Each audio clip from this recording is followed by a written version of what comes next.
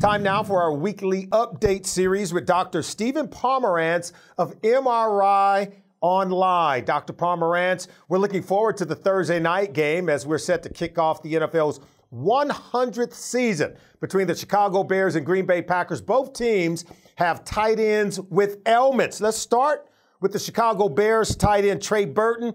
He has that growing injury. What can you tell us about how that might impact his performance? Well, as you know, I think about a year ago, Trey Burton, who, as you know, is a tight end, had sports hernia surgery and sports hernia syndrome. People don't know that a sports hernia is not a hernia. It's a misnomer.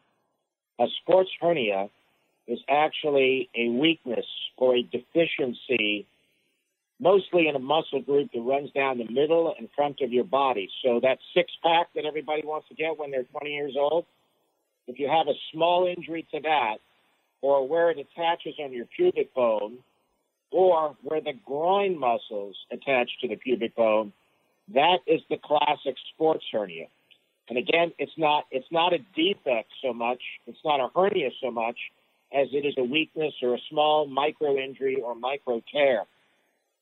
So let's formulate an analogy. I know you all remember when Kevin Durant was injured, they said he had a calf injury. And the first thing I thought to myself and mentioned to people close to me was, okay, the calf muscle is connected to the Achilles tendon.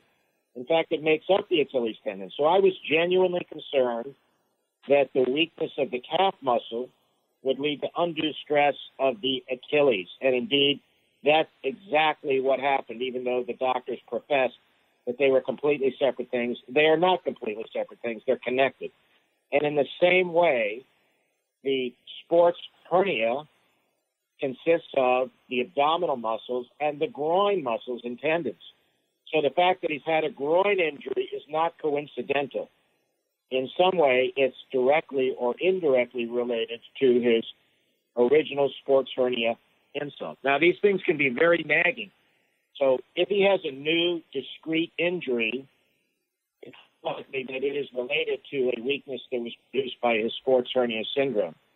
If it's a recurrence of the sports hernia syndrome that is not being revealed, then that is a chronic problem that is difficult to deal with and usually requires some type of intervention. So we won't know. Either way, there's got to be a relationship between this groin injury and sports hernia syndrome. I think it's unlikely that he will play this week. If he doesn't play the following week, then I think you have your answer. Then your answer is he's got a chronic problem related to the original sports hernia syndrome with a superimposed insult to the groin muscles, and the likelihood of him having full function for the season is pretty low. Yeah, Dr. Pomeranz, like to dive maybe just a little bit deeper. How might this injury sort of inhibit an athlete's ability to move or cut or even burst when it's time to run? Sorry, it's an excellent question. And, you know, when most non-experts look at an MRI, which is the test of choice for sports hernia syndrome, they often don't see much because you have to look in very unique places. The findings are extremely subtle, but the clinical manifestations are unique. Now, if I were to have a sports hernia syndrome, I'm an older person. I don't have to develop that explosive leg drive, whereas the performance athlete, they've got to have an explosive leg drive, the ability to turn and twist and cut. And sports hernia syndrome, despite the fact that it has very subtle medical imaging manifestations, can have a pretty devastating effect on the athlete's ability to perform at their highest level. In other words, they can't generate core power. That is the bottom line. So Trey Burton is listed as limited and could be uncertain to perform in the Thursday night game. Let's talk about the Green Bay Packers tight end, Jimmy Graham, because there's very little information on his injury. He's had an injury to his finger. What can you tell us about that, and will it at all inhibit his ability to play? You know, Sally, not much, really, to be honest. I have gleaned that he has two fingers taped together.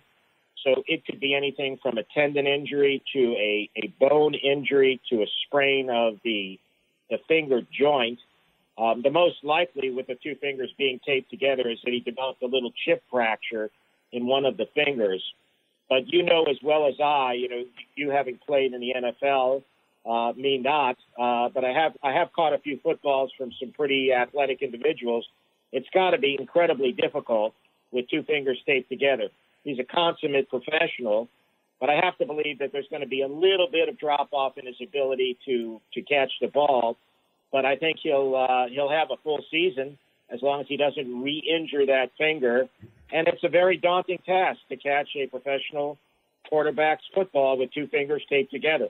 But if anyone can do it, this man can. Yeah, and I guess I just want to get your thought on this, because we often see many athletes, when they show us their hands, when they play in the NFL, they've got some finger that's twisted and kind of gnarled, and it just looks eerily bizarre for the non-athletic people or people who didn't play football. Kind of just help us to understand there are athletes who have those kind of fingers, but they're still able to play, even though it looks horrible sometimes. Well, Sully, I have to say that I am shocked at the ability of professional athletes in all sports, NBA, NFL, and NHL, at their ability to play at the highest or almost the highest level with some amazing injuries. I've seen goals scored with complete elbow dislocations with basically one hand by some of the great NHL players. So in terms of these two tight ends, I am far more concerned about the short and long-term prognosis for Trey Burton as opposed to Jimmy Graham. Well, thank you, Dr. Pomeranz. We always appreciate your insightful analysis on our weekly injury update. That's Dr. Pomeranz of MRI Online. We thank you very much.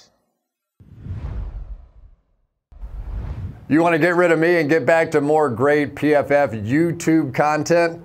All you have to do is push that button right there and subscribe. Thanks for watching.